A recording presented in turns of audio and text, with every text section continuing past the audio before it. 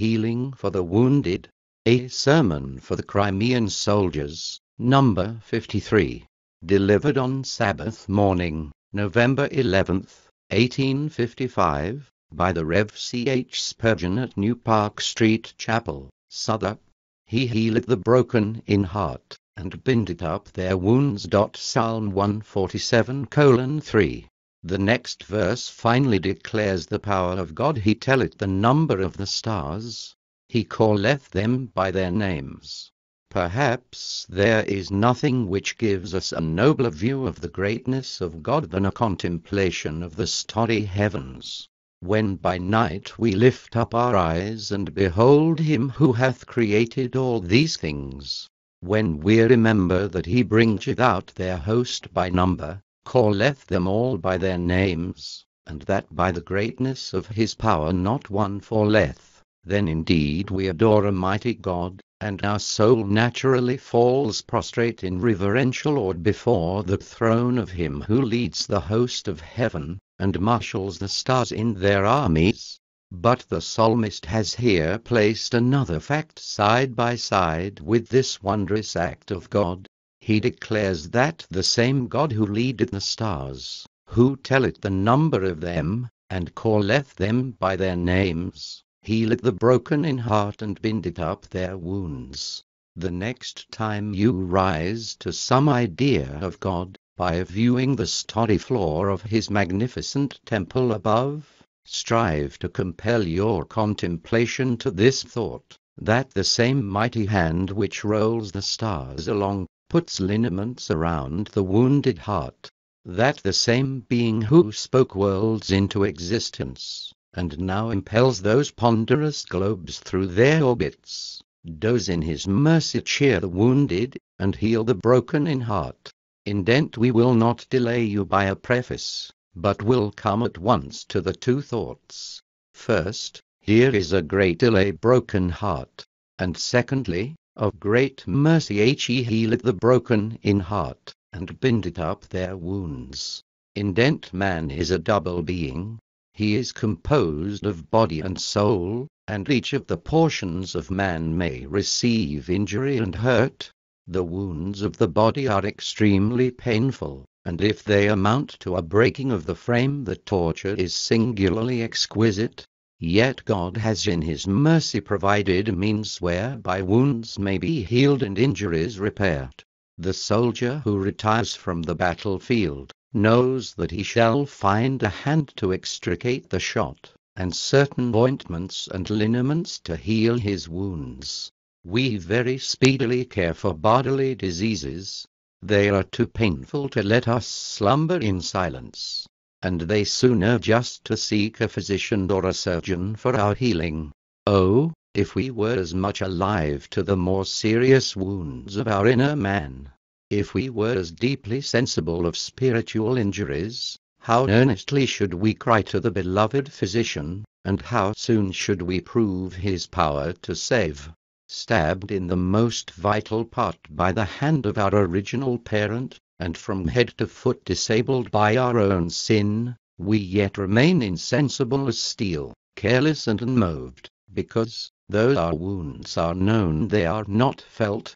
We should count that soldier foolish, who would be more anxious to repair a broken helmet than an injured limb.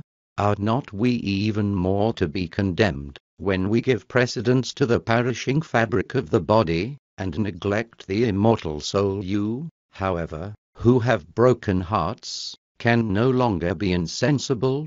You have felt too acutely to slumber in indifference. Your bleeding spirit cries for consolation.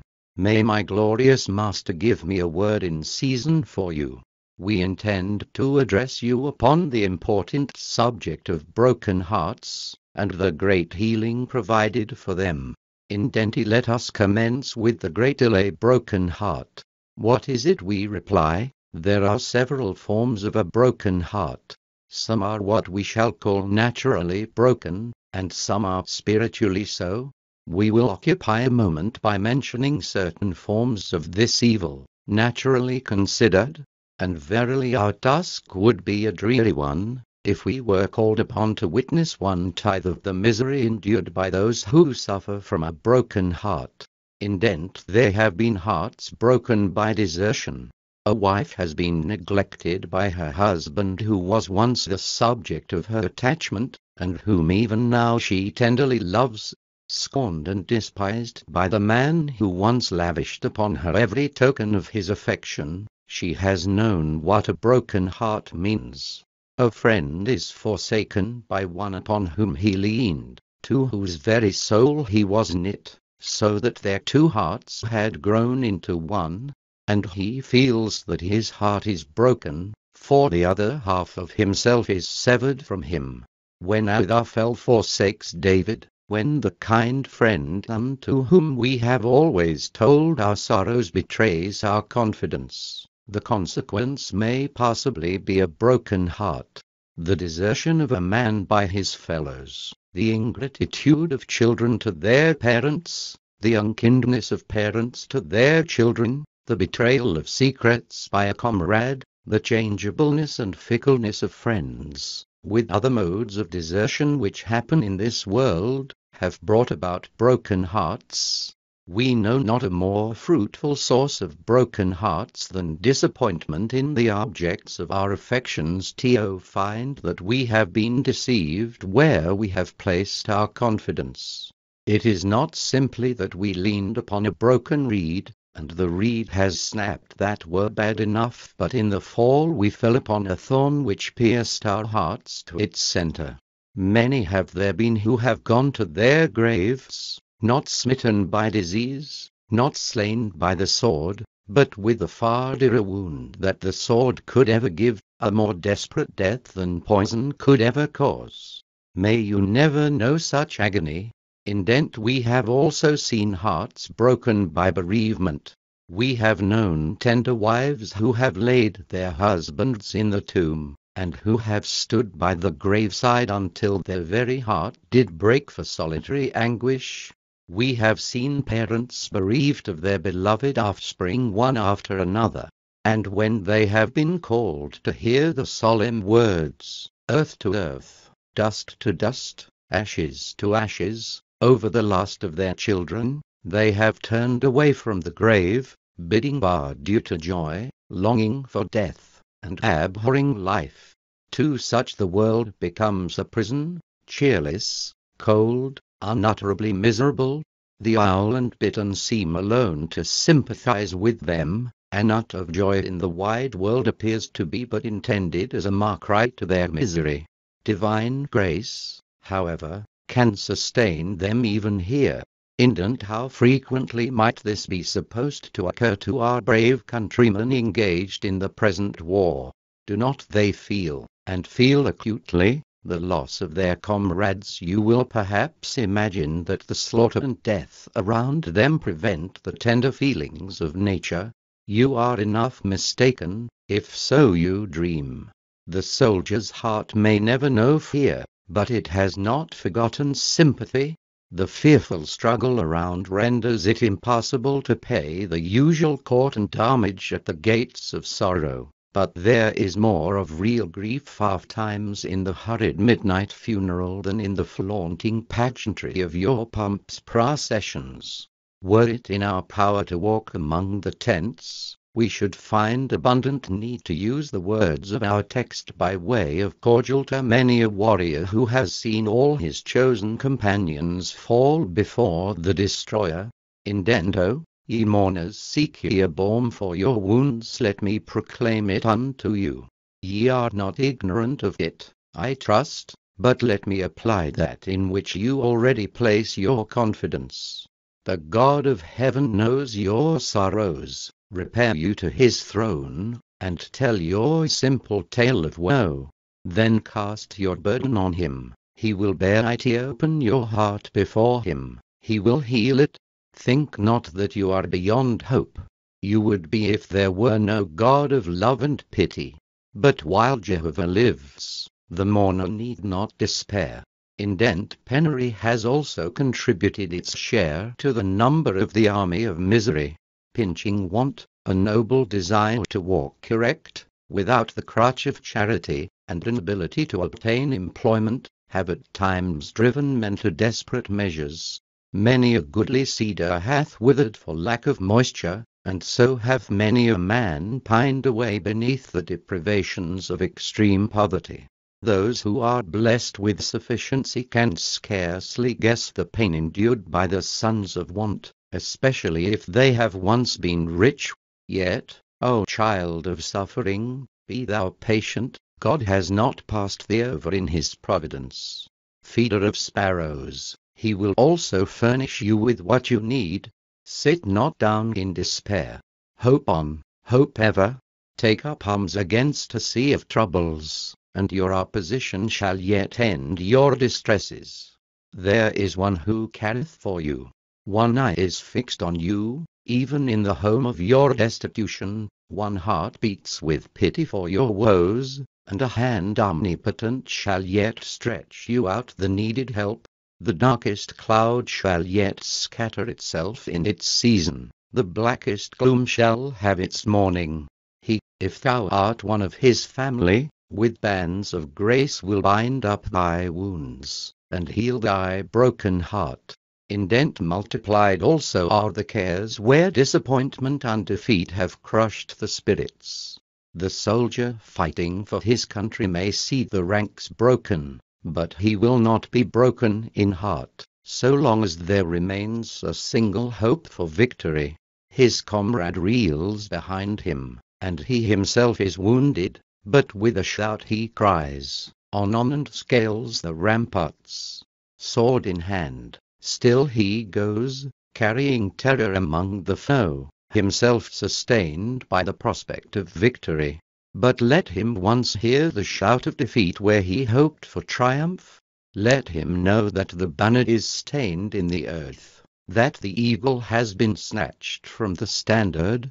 Let him once hear it said, they fly, they fly. Let him see the officers and soldiers flying in confusion. Let him be well assured that the most heroic courage and the most desperate valor are of no avail. Then his heart bursteth under a sense of dishonor, and he is almost content to die because the honor of his country has been tarnished, and her glory has been stained in the dust. Of this, the soldiers of Britain know but little. May they speedily carve out a peace for us with their victorious swords. Truly, in the great conflict of life we can bear anything but defeat. Toils on toils would we endure to climb a summit, but if we must die ere we reach it, that were a brokenness of heart indeed. To accomplish the object on which we have set our minds, we would spend our very heart's blood. But once let us see that our life's purpose is not to be accomplished. Let us, when we hope to grasp the crown, see that it is withdrawn, or other hands have seized it. Then cometh brokenness of heart. But let us remember, whether we have been broken in heart by penury or by defeat, that there is a hand which bindeth up the broken in heart, and healeth all their wounds. That even these natural breakings are regarded by Jehovah, who, in the plenitude of his mercy, giveth a balm for every wound to every one of his people. We need not ask, is there no balm in Gilead? Is there no physician there? There is a balm. There is a physician who can heal all these natural wounds, who can give joy to the troubled countenance, take the furrow from the brow, wipe the tear from the eye, remove the agitation from the bosom, and calm the heart now swelling with grief. For he healeth the broken in heart, and bindeth up their wounds. Indent but all that we have mentioned of woe and sorrow which the natural heart endures, is not sufficient to explain our text. The heart broken, not by distress or disappointment, but on account of sin, is the heart which God peculiarly delights to heal.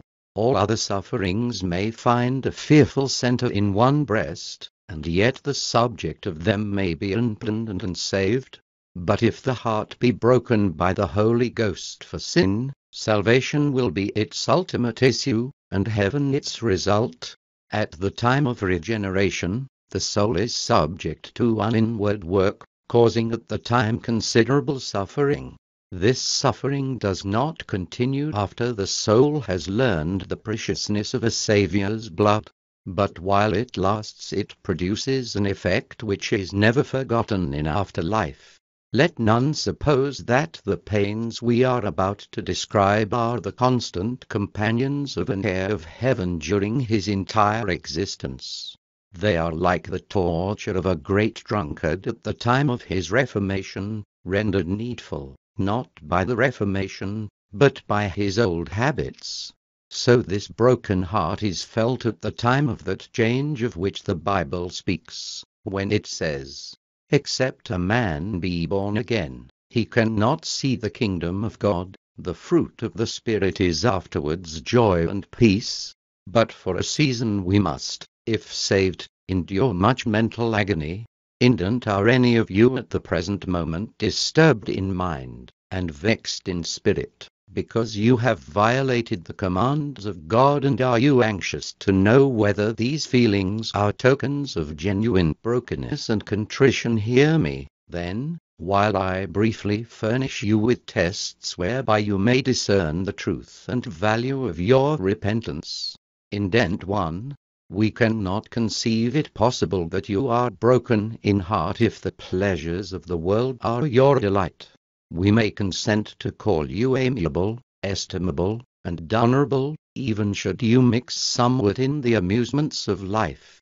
But it would be a treason to your common sense to tell you that such things are consistent with a broken heart.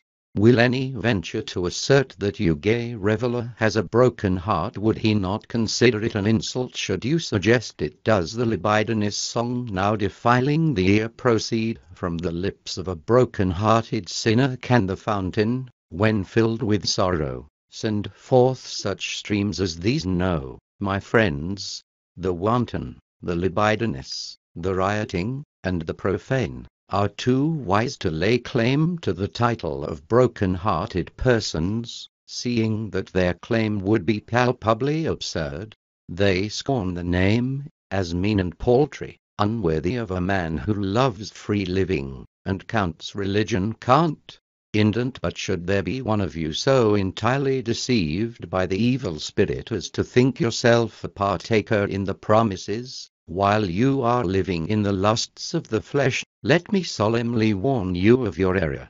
He who sincerely repents of sin will hate it, and find no pleasure in it, and during the season when his heart is broken, he will loathe, even to detestation, the very approach of evil.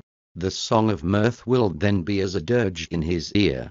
As he that poureth vinegar upon nitre, so is he that singeth songs to a sad heart. If the man who makes merry with sin be broken-hearted, he must be a prince of hypocrites, for he feigns to be worse than he is. We know right well that the wounded spirit requires other cordials than this world can afford. A soul disturbed by guilt must be lulled to a peaceful rest by other music than carnal pleasures can afford it. The tavern, the house of vice, and the society of the profligate are no more to be endured by a contrite soul than the jostling of a crowd by a wounded man. Indent 2. Again, we will not for one moment allow that a self-righteous man can have a broken heart. Ask him to pray, and he thanks God that he is every way correct. What need has he to weep because of the iniquity of his life? For he firmly believes himself to be well deserving, and far enough removed from guilt. He has attended his religious duties. He is exceedingly strict in the form of his devotions. Or if he cares not for such things, he is, at any rate, quite as good as those who do. He was never in bondage to any man, but can look to heaven without a tear for his sin. Do not conceive that I am painting an imaginary case, for there are unfortunately too many of these proud, self-exalting men. Will they be angry with me when I tell them that they are no nearer heaven than those whom we reproved a few moments ago? Or will they not be equally moved to wrath if I were so much as to hint that they need to be broken in heart for their sin? Nevertheless, Such is the case. And Pharisees shall one day learn with terror that self-righteousness is hateful to God. Indent but what is a broken heart, I say, first, that a broken heart implies a very deep and poignant sorrow on account of sin. A heart broken, conceive of that. If you could look within and see everything going on in this great mystery called man, you would marvel at the wonders thereof. But how much more astonished would you be to see its heart not merely divided in twain, but split into atoms? You would exclaim, what misery must have done this, what a heavy blow must have fallen here by nature. The heart is of one solid piece, hard as a nether millstone, but when God smites it, it is broken to pieces in deep suffering. Some will understand me when I describe the state of the man who is feeling a sorrow for sin. In the morning he bends his knee in prayer, but he feels afraid to pray. He thinks it is blasphemy for him to venture near God's throne, and when he does pray at all, he rises with the thought, God cannot hear me, for he hath not sinners. He goes about his business, and is, perhaps, a little diverted, but at every interval the same black thoughts roll upon him. Thou art condemned already. Mark his person and appearance. A melancholy has rested upon him. At night he goes home, but there is little enjoyment for him in the household. He may smile, but his smile ill conceals the grief which lurks underneath. When again he bends the knee, he fears the shadows of the night. He dreads to be on his bed, lest it should be his tomb. And if he lies awake, he thinks of death, the second death, damnation, and destruction. Or if he dreams of demons, and flames of hell. He wakes again, and almost feels the torture of which he dreamed. He wishes in the morning it were evening, and at evening it were light. I loathe my daily food, says he. I care for nothing, for I have not Christ, I have not mercy, I have not peace. He has set off running on the road to heaven, and he puts his fingers in his ears, and will hear of nothing else. Tell him of a ball or concert, it is nothing to him. He can enjoy nothing. You might put him in a heaven, and it would be a hell to him. Not the chants of the redeemed, not the hallelujahs of the glorified, not the hymns of flaming chubs, would charm woe out of this man, so long as he is the subject of a broken heart. Now, I do not say that all must have the same amount of suffering before they arrive at heaven. I am speaking of some who have this especial misery of heart on account of sin. They are utterly miserable, as Bunyan has said. They are considerably tumbled up and down in their souls, and conceive that as the Lord their God liveth, there is but a step between themselves and eternal death. Oh, blessings on the Lord forever if any of you are in that condition. Here is the mercy, though this wound be not provided for in earthly pharmacy, though there be found no physician who can heal it, yet he healeth the broken in heart, and bindeth up their wounds. It is a blessing to have a broken heart at all. Indent again, when a man has a broken heart, he not only feels sorrow for sin, but he feels himself utterly unable to get rid of it. He who believes himself able to save himself has never known the meaning of a broken heart. Those who imagine that reformation can atone for the past, or secure righteousness for the future, are not yet savingly brought to know themselves. No, my friends, we must be humbled in the dust, and made to look for all in Christ, or else we shall be deceived after all. But are you driven out of yourself? Are you like the wounded soldier crying for someone else to carry you to the hospital of mercy, and longing for the aid of a mightier than yourself? Then be of good cheer, there shall be found a great deliverance for you. So long as you trust in ceremonies, prayers, or good works, you shall not find eternal grace. But when stripped of all strength and power, you shall gain a glorious salvation in the Lord Jesus. If morality can join the pieces of a broken heart, the cement shall soon cease to bind, and the man shall again be as vile as ever. We must have a new heart and a right spirit, or vain will be all our hopes.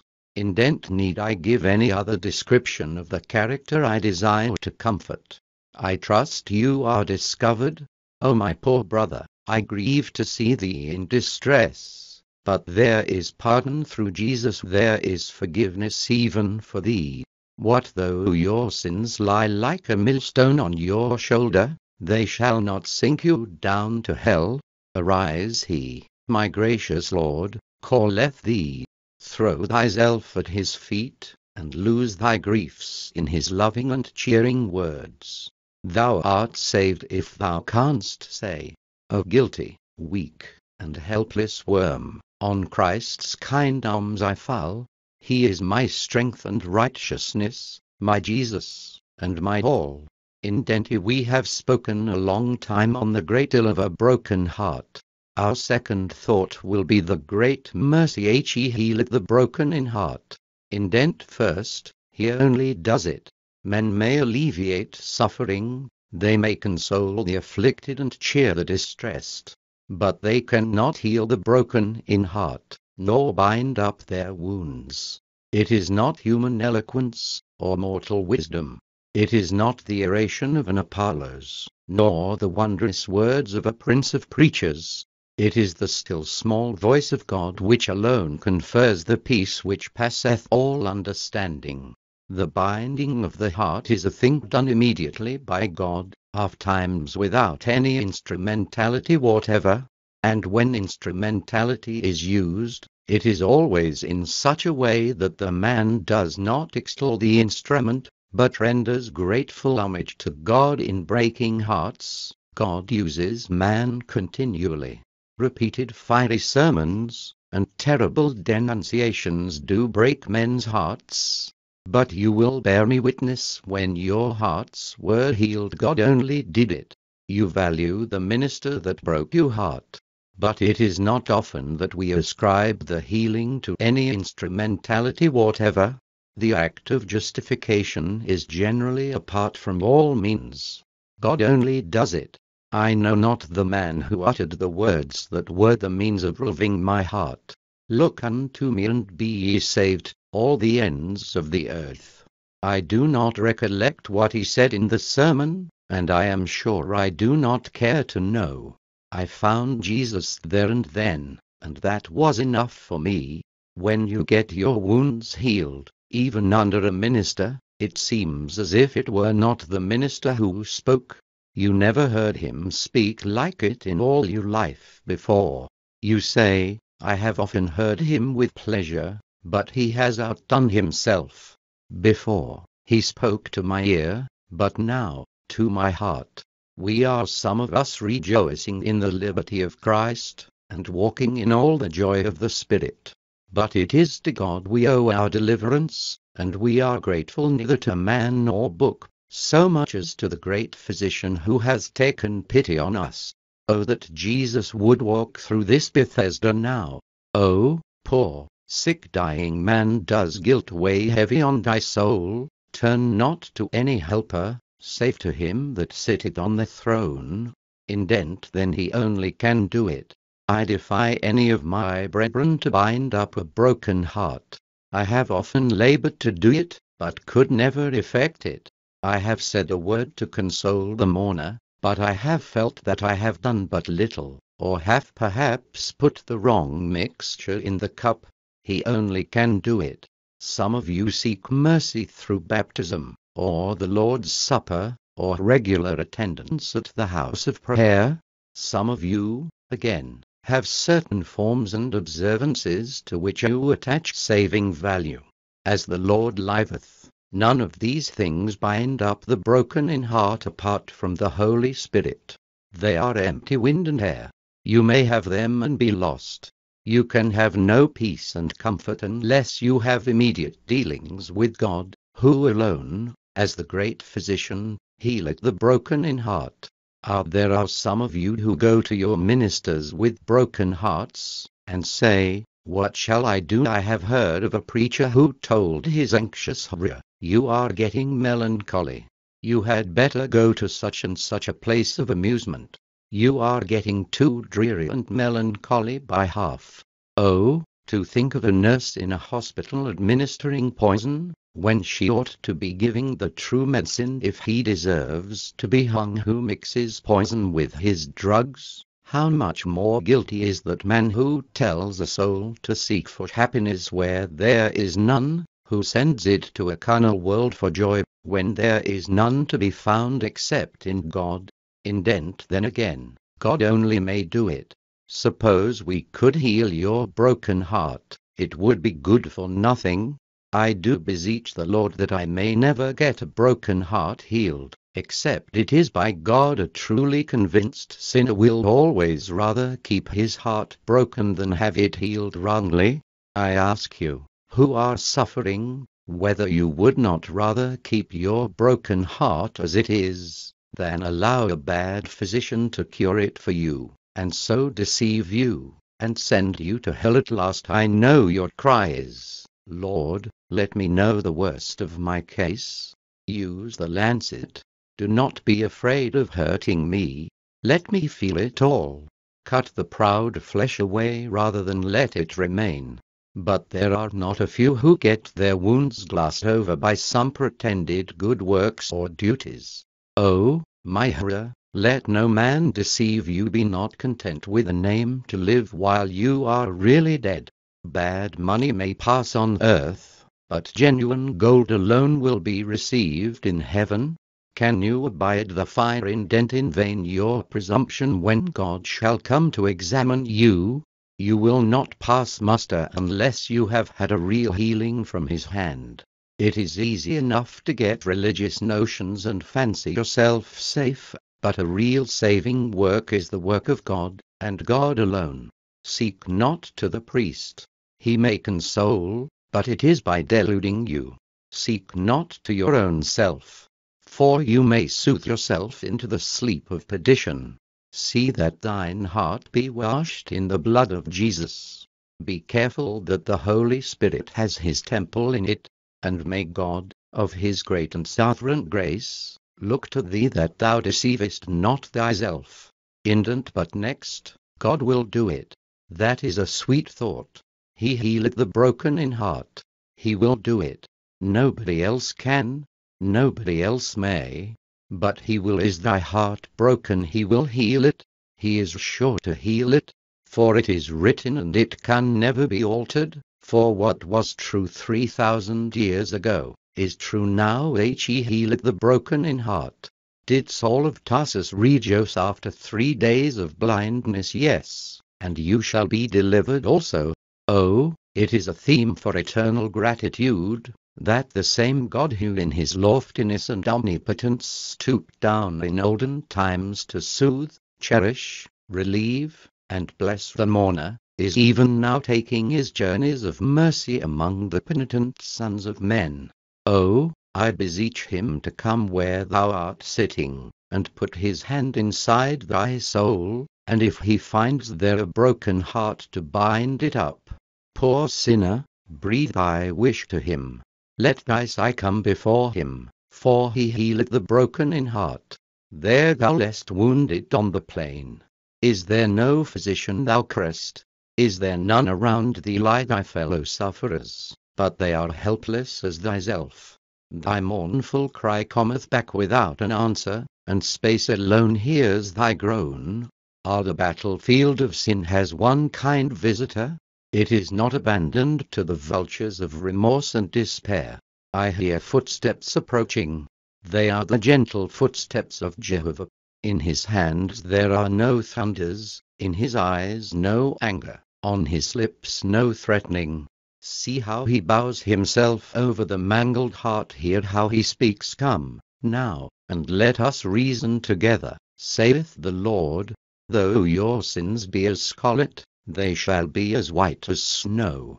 Though they be red like crimson, they shall be as wool. and if the patient dreads to look in the face of the mighty being who addresses him, the same loving mouth whispers, I, even I, am he that blotteth out thy transgressions, for my name's sake. See how he washes every wound with sacred water from the side of Jesus.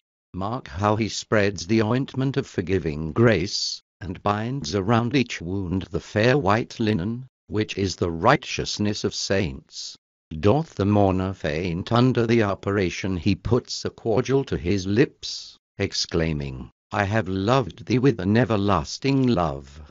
Yes, it is true, most true, neither dream nor fiction. He healeth the broken in heart, and bindeth up their wounds. Indent how condescending is the Lord of heaven, thus to visit poor forlorn man. The Queen has kindly visited the hospitals of our soldiers to cheer, by her royal words, her royal defenders. By this she has done herself honor, and her soldiers love her for it. But when the God of the whole earth, the infinite Creator, stoops to become a servant to his own creatures, can you conceive the majestic condescension which bows itself in mercy over the miserable heart, and with loving finger closes the gaping wounds of the spirit? Oh, sick sinner, the King of heaven will not despise thee, but thou too shalt find him thy comforter, who healeth all thy diseases. Mark, moreover, how tenderly he does it. You remember that passage in the Psalms, loving kindness and tender mercies. God's mercies are tender mercies. When he undertakes to bind up the broken in heart, he always uses the softest liniment. He is not like your army surgeon, who hurries along and says a leg off here, an arm off there, but he comes gently and sympathizingly. He does not use runners with us, but with downy fingers he putteth the wound together, and layeth the plaster on. Yea, he doth it in such a soft and winning way, that we are full of wonder to think he could be so kind to such unworthy ones. Indent then he does it securely, so that the wound cannot open again. If he puts on his plaster, it is heaven's court plaster, and it never fails. If he heals effectually. No man who is once saved of God shall ever be lost. If we receive mercy by faith, we shall never lose it. When God heals once, he heals forever. Although some who teach false doctrine do assert that children of God may be lost, they have no warrant in Scripture, nor in experience, for we know that he keepeth the saints. He who is once forgiven cannot be punished. He who is once regenerated cannot perish. He who is once healed shall never find his soul sick unto death. Blessings on his name. Some of us have felt his skill, and known his mighty power, and were our hearts broken now, we would not stop a moment, but go at once to his feet, and we would cry, O thou that bindest the broken in heart, bind ours. Thou that healest wounds, heal ours, we beseech thee. Indent and now, my hearers and readers, a parting word with you. Are you careless and ungodly? Permit your friend to speak with you.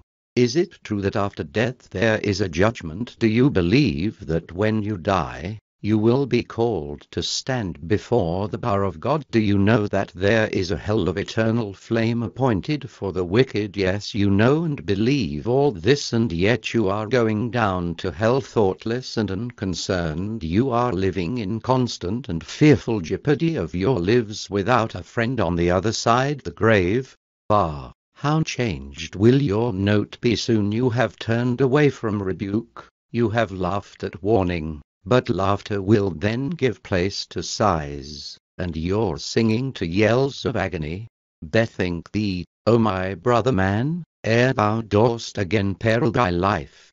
What wilt thou do if thy soul is required of thee? Canst thou endure the terrors of the Almighty? Canst thou dwell in everlasting burnings? Were thy bones of iron, and thy ribs of brass, the sight of the coming judgment would make thee tremble. Forbear then to mock at religion, cease to blaspheme your Maker, for remember, you will soon meet him face to face, and how will you then account for your insults heaped upon his patient person? May the Lord yet humble thee before him. Indent, but I am seeking the distressed one, and I am impatient to be the means of his comfort. It may be my words are now sounding in the ear of my weary wounded fellow countrymen.